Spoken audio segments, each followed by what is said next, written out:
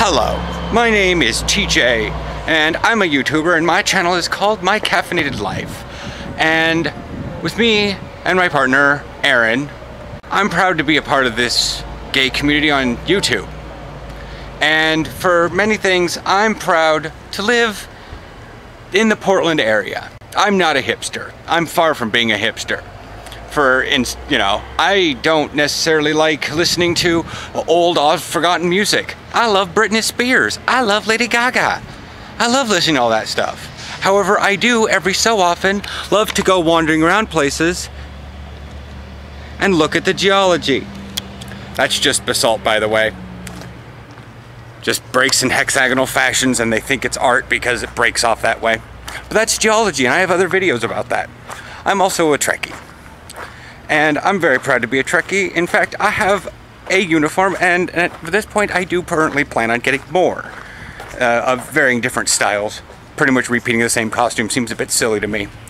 So we're going to spin this one around over to Aaron, and he's going to tell you what he's proud of. Hi, I'm Aaron. I'm over at Far From Unique, and I'm also proud to love. I love TJ, of course.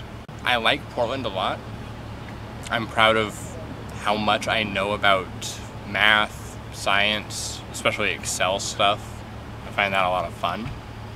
I'm proud to be a geek. I'm proud to be a nerd, of Trekkie, whatever you want to assign to those words, I'm still proud of it. Tabletop gaming, D&D, I've collaborated to work on building a system that I think is pretty awesome. The collaborative nature of it, it's the fact that it's not, oh, well, I can follow this set mission. If you want to do something different, you can. There's no such thing as close-ended D&D. It's all open-ended.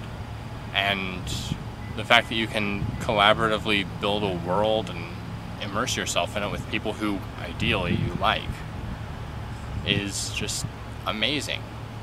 All of that stuff, whether it's D&D, White Wolf, LARP, Fate system, any of them. That's the whole point of group escapism like that. And I'm proud to say that.